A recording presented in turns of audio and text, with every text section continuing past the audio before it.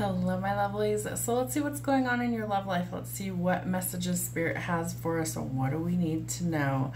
All right, we're going to start with a love deck since it's a love reading. What do we need to know from Spirit this week? What messages do we have for my singles, couples in separation, twin flames, and soulmates? Take what fits, leave the rest. Somebody is hiding their feelings. They might be hiding behind a mask, unable to express how they feel. They could also be deluding you or gaslighting you. You might not want to deal with a certain specific person. Why? Well, there could have been a falling out. There could have been some issues going on. Some boundaries are needed. Someone's still angry, so they might not want to talk. You might have made this person feel like they're not enough, or someone in your life did, and so that might have lasting effects. We do need to let go of these issues: lack of confidence, self-sabotage, jealousy, fear, or ego issues. Start operating in your heart space, and then you will see changes quick like lightning. Could happen sudden or shockingly. These might cause a little bit of conflict, upheaval, a surprise, or an epiphany could be waiting. There could be a breakup also, or some separation going on. I do feel like someone's giving you the silent treatment, and you might be dealing with a breakup. It's time to stop the pattern. Someone might be reminiscing or looking at your photographs. I feel like this person is longing for you, missing you, and they would like to make some new memories, potentially with you or with another person. What else do we need to know? Spirit says if it's worth it to you, you're going to try and do the work and give your relationship a chance. You may need to have some heart-to-heart conversations in order to actually discuss these things. So talk openly and honestly with your person in order to get to a new beginning or a fresh start with your new person. It will be required that you guys talk about these things that aren't working. For some of you, you are in a period of separation from your person, and for others of you, you're calling in a soulmate. So using things like manifesting, law of attraction, you are calling in a soulmate. You're looking for marriage, so I feel like for those of you that is your goal, that you want to settle down, that you want to get married, that is possible, but it's going to take work to get there. So somebody is going to be getting married. It may require you to release an ex, so if you're still holding on to an ex's energy, it's time to let those things go and clear and release your energy. What do they need to know this week about love? What's happening for my collective for love? All right, the Knight of Cups. So a new person potentially is coming in, someone who's chivalrous, affectionate, somebody who's loyal and trustworthy. The only issue with this Knight is that he lacks a little bit of confidence and courage. Once he finds that, things definitely start to change for the better. He will find it. He will come forward. You have to give him some time. I feel like he might not even be on your radar for some of you. This could be someone you haven't quite met yet, but this is somebody that intends to come forward and speak their piece once they find the person they're looking for. Be willing to walk away from the things that don't serve you this week. No matter what it is, it's time to walk away from something that can't be fixed and it can't be solved in order to get to your peace. We have the Emperor in reverse. Watch out for somebody who's being really reckless, really petty, immaturity, somebody who likes to dominate the situation by using things like anger. So if they're really rigid, it's my way or the highway, it may not be the right fit for you. Page of Cups in reverse. Again, there could be some jealousy. There could be somebody that's kind of obsessed with you at this point, and I feel like there's also a lot of immaturity. This could be the same person, the Emperor and the Page of Cups.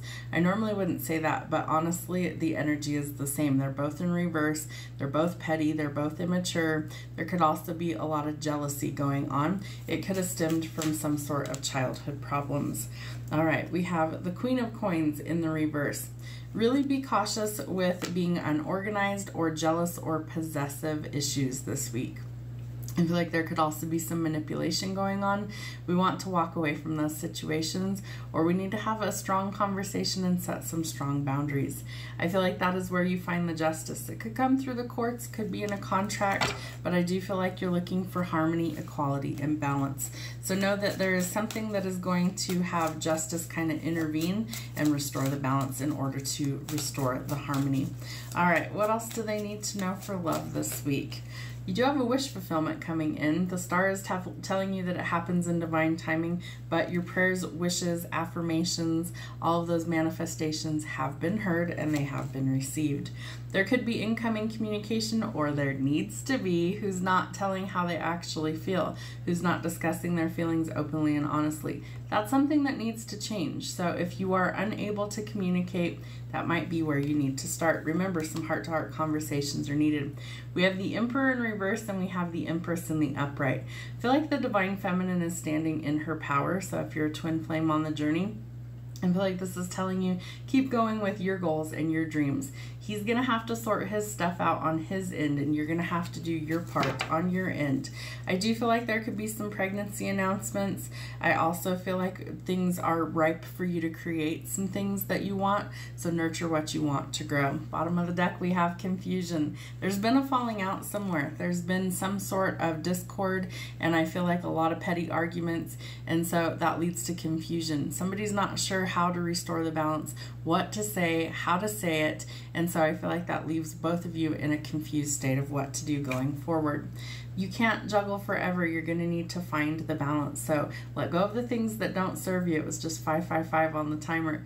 I feel like in order to restore the balance, something needs to change. This could be something going on within a union, specifically a marriage, that things are at an imbalance. And so we need to have equal give and take. We need to share the workload. It takes both people to make a relationship actually work.